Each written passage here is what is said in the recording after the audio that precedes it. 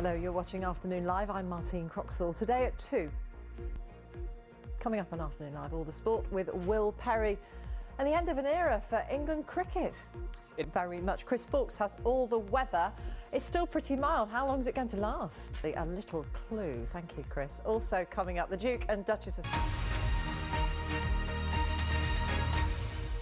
Hello, this is Afternoon Live. I'm Martine Croxall. Theresa May has insisted she will not let the country down over Brexit. Speaking at the Conservative Party conference in Birmingham, where her EU strategy has been the focus of strong criticism from some in her party, Mrs May defended her plans. She said no one wanted a good deal more than her, and she appealed to her critics to unite behind her, even if they didn't always agree with her. The Prime Minister also announced a new strategy to improve the treatment of cancer, with new diagnostic centres and early scans for patients. Here's our political correspondent, Ben Wright. Rescue workers in Indonesia say time is running out to find any more survivors after the earthquake and tsunami which struck last week. 1,400 people are known to have died and hundreds of thousands more are in desperate need of aid. Emergency teams are still trying to reach remote areas. Rebecca Henschke sent this report from the island of Sulawesi. The coroner at the inquest into the Westminster Bridge attack has begun delivering his conclusions, starting with a tribute to the great dignity of the victims' families. Judge Mark Lucraft, QC, said one of the most iconic areas of London was the site of a deliberate act of terrorism on the 22nd of March last year.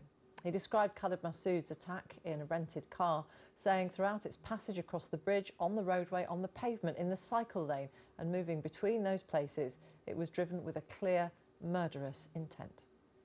The first survivor of the Grenfell Tower fire to give evidence at the inquiry has been describing the moment he tried to leave his 10th floor flat after his son had woken him up and told him to get out. Antonio Roncolato, who lived in the flats for 27 years, said he opened his door and was confronted with thick black smoke.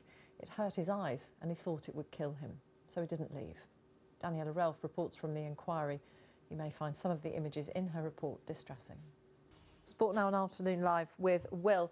Will, 2019 is going to be a really big year for the England cricket team, but they're going to have to face it, I believe, with one of their very prominent off-field leaders. Theresa May has closed the Conservative Party conference in Birmingham with an appeal to the party to stick together and support her Brexit strategy, saying she was standing up for Britain. The speech set out to banish memories of last year's conference when she was beset by a cough, a security breach and a collapsing set. The presenter and DJ Zoe Ball will become the first woman to host BBC Radio 2's Breakfast Show when she takes over from Chris Evans in January.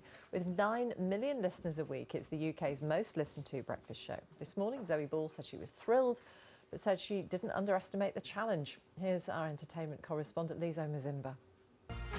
Hello, you're watching Afternoon Live. I'm Martine Croxall. Today at 3. Hello, this is Afternoon Live. I'm Martine Croxall. Theresa May has insisted she will not let the country down over Brexit. Speaking at the Conservative Party conference in Birmingham, where her EU strategy has been the focus of strong criticism from some in her party, Mrs May defended her plans. She said no one wanted a good deal more than her, and she appealed to her critics to unite behind her, even if they didn't always agree with her. The Prime Minister also announced a new strategy to improve the treatment of cancer, with new diagnostic centres and earlier scans for patients. Here's our political correspondent, Ben Wright. Our assistant political editor, Norman Smith, is in Birmingham for us now. Probably relief that there were no calamities, and she even dared to dance, Norman. Very much, Norman Smith. Well, the Prime Minister says her new cancer strategy plans will form a central part of her long-term plan for the NHS.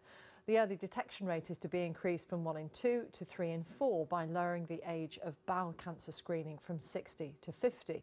Investments will be made in rapid diagnostic centres and the latest screening equipment. And Mrs May promised these changes would mean that by 2028, 55,000 more people would be alive 5 years after their diagnosis compared to today.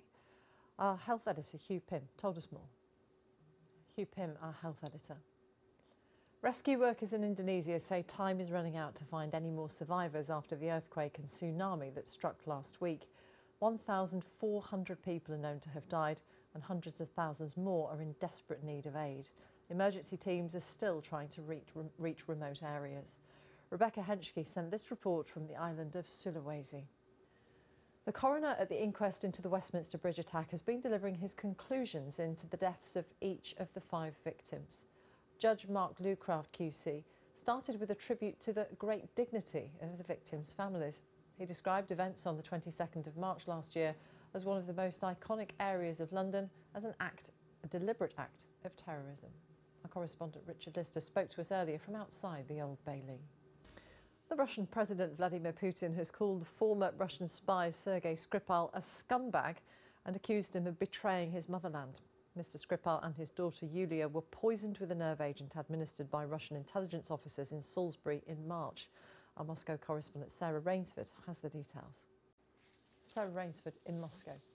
The first survivor of the Grenfell Tower fire to give evidence at the inquiry has been describing the moment he tried to leave his 10th floor flat after his son had woken him up and told him to get out. Antonio Roncolato, who lived in the flats for 27 years, said he opened his door and was confronted with thick black smoke. It hurt his eyes and he thought it would kill him, so he didn't leave. Daniela Relf reports from the inquiry. You may find some of the images in her report distressing.